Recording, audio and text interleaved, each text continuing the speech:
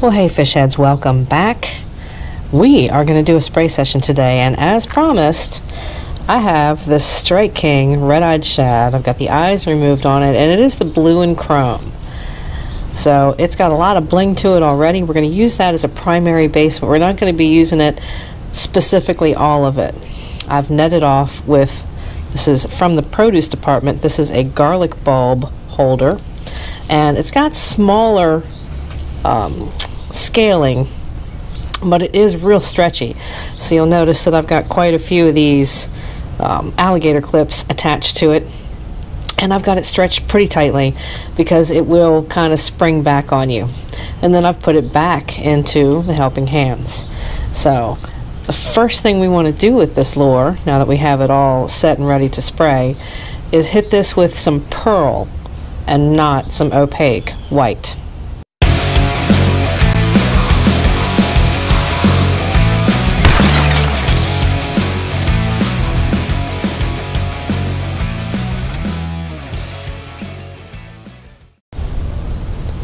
I have got pearlized white, Createx loaded into the chamber. It's 5310, and we're getting ready to shoot that. Today's pattern is brought to you by Travis up in Maryland, who had requested a Menhaden.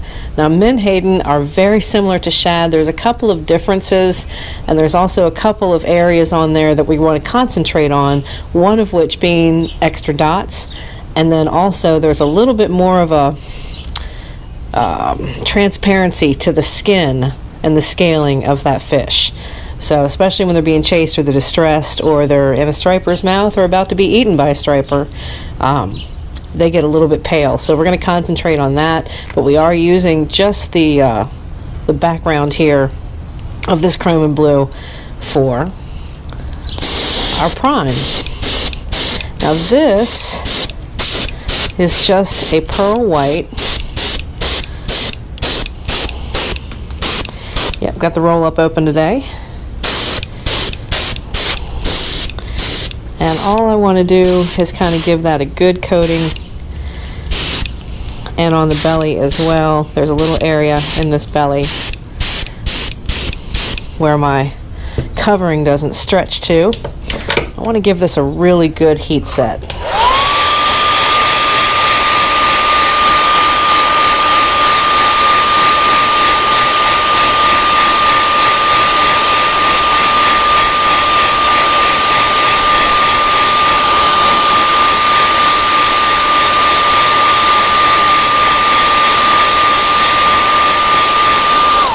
And then we're going to come back and give it a second layer of this, just to mute down our blue and chrome. We still want it as a background,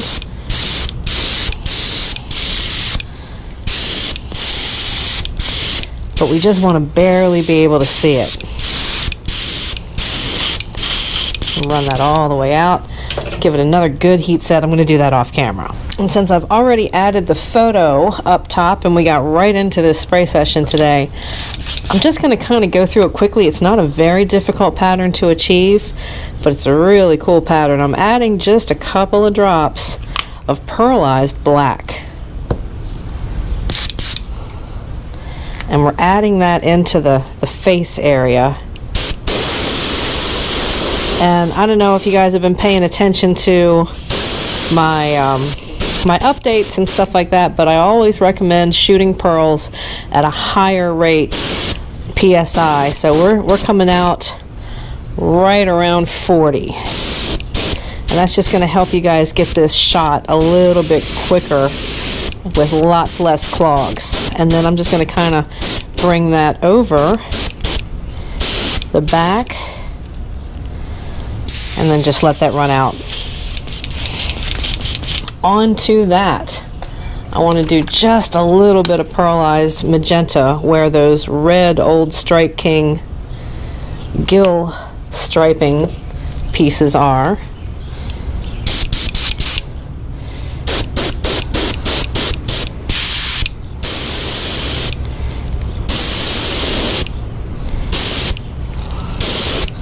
Just kind of give that a little bit of a cover.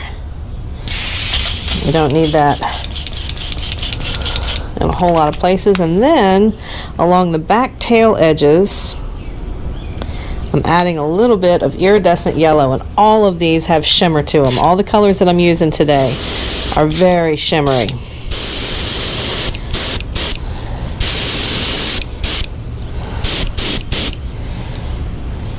So now we have that kind of, as the fish is going through the water, that's pretty much what you would see. Maybe just a little bit of yellow on the nose. And then to that, we're moving through this fairly quick because it's a fairly easy one to do. I'm adding just a little bit of the black magenta. And I'm going to bring that over the top, kind of mute that black down a little bit. This is where I'll remove this top, and then just add a pop to the eye. Now you might see this as just a little bit too dark, but that's okay. We're coming over this again over top of these colors with some pearl white again. Just enough to cover the whole bait, and that really lightens it up a good bit. Now we want to get a really good heat set on that.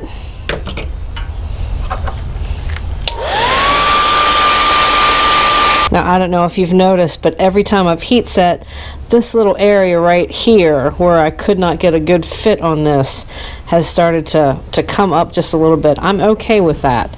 The belly is going to be a silvery white anyways, and we're getting just about ready to take this off because we are, once we do this, going to come back with a little bit of opaque pearlescent from Com Art and just mute down what you'll see as the chrome that's left over. We're going to mute that down with a little bit more pearlescent, and then we're going to add our detailing in. So this should look pretty decent. There's our scaling, and you can see that blue underneath, which is what we wanted. Very cool. I've got some Com Art, some opaque pearlescent. I'm going to add about 1/3 of a chamber full. So we want to give it a good spritz.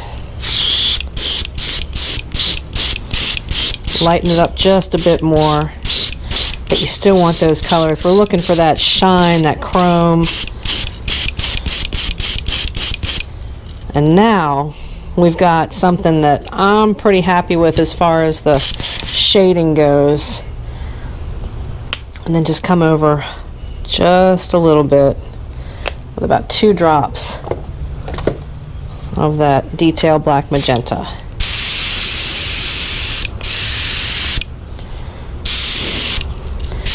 Just over the top and the very edges of the back on this bait.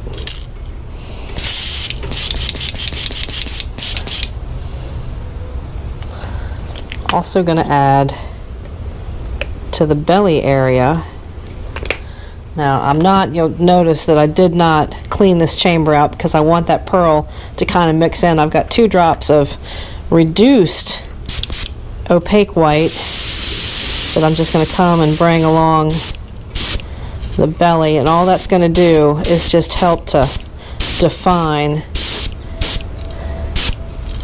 And you can still see the colors through that, and you can see that pink, you can see that bluish yellow. And heat set off camera. The very next thing we're going to do, and I know I spend a lot of time using cotton swab or cotton Q-tips to make our shad dots on the patterns that I do. This time we're going to be using the airbrush to do it. We're going to bring our pressure way down. And from the very beginning of the spray sessions on this channel, I've promoted making sure that you practice on paper first. So we've got a level that I like. You want to make sure your dots are consistent.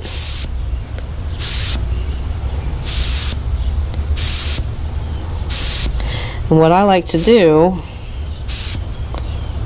is practice making a grid.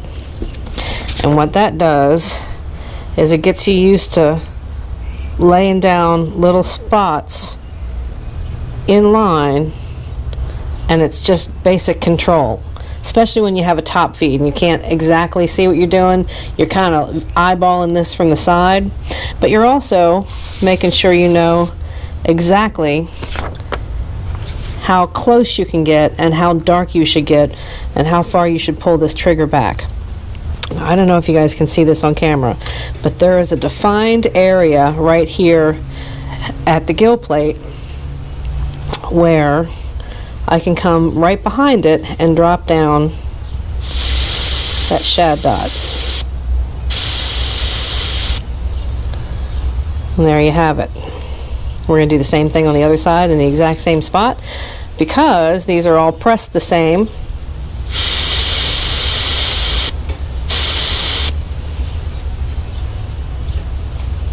And there you go. While we still have black in the chamber, kind of dipped it in the whole way, and I've got a pretty decent amount loaded onto the brush.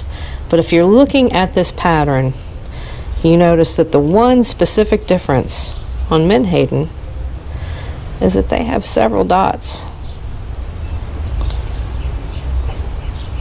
So we're just going to add that in.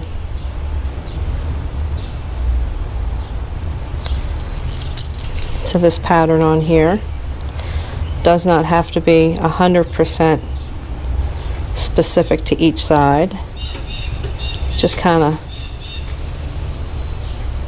remember how many you put on the other side. So on here we got 2, 4, 6, 7.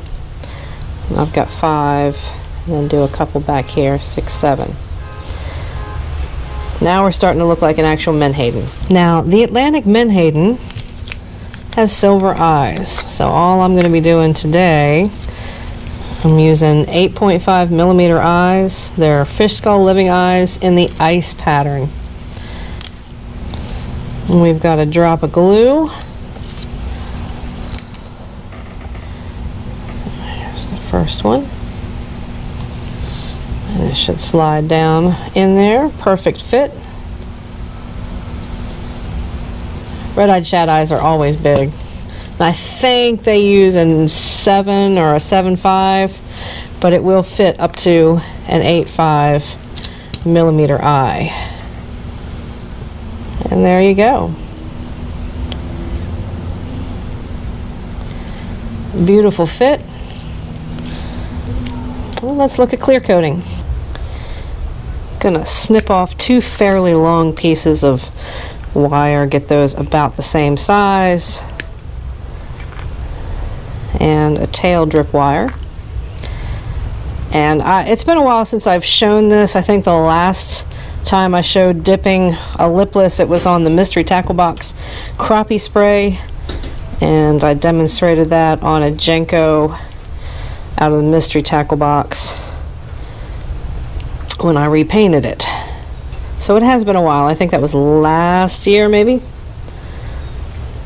So you can see that I've just kind of fashioned my own by wrapping it around the tip of these needle nose. The next thing I'll do is come in here, crimp this down on the top, and then bend it in the shape of an L. And you can see where I'm going with that.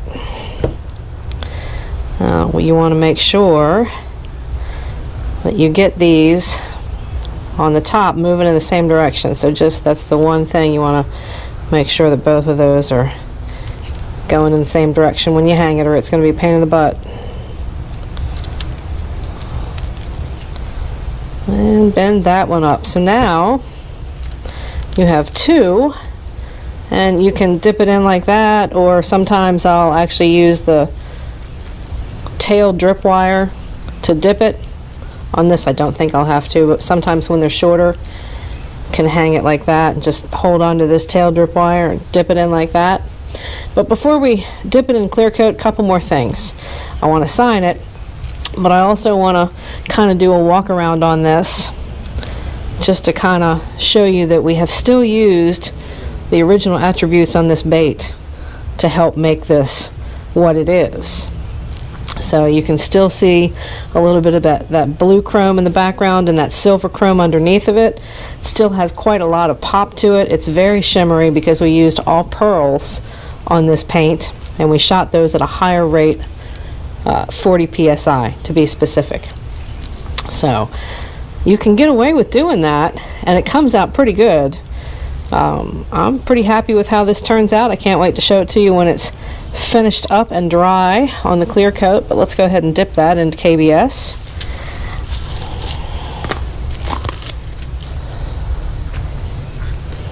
Now, because there's plenty of KBS in here and I've got plenty of room to bring this down, we're just gonna bring you down like that, and we'll show you. There we go.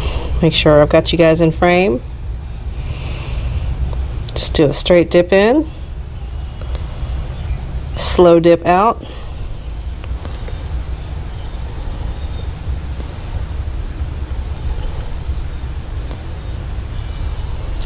Let that kind of do its thing. There we go. Get them both heading in the right direction.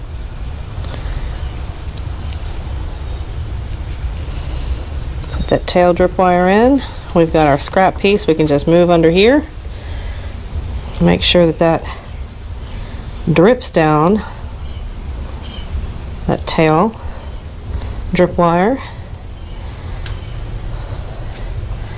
Drop this off and set this on, and there, ladies and gentlemen, is your Atlantic Menhaden, concept by Travis in Maryland. He's a striper fisherman, and we all know that it's one of the striper's favorite food, if not favorite food. Bring you guys in one last time for a good look, top to bottom. I hope I've been able to teach you guys a couple of things today. Thanks for hanging out with me on the channel, and I will see you guys on the next video. Cheers and happy casting from Jekyll Baits.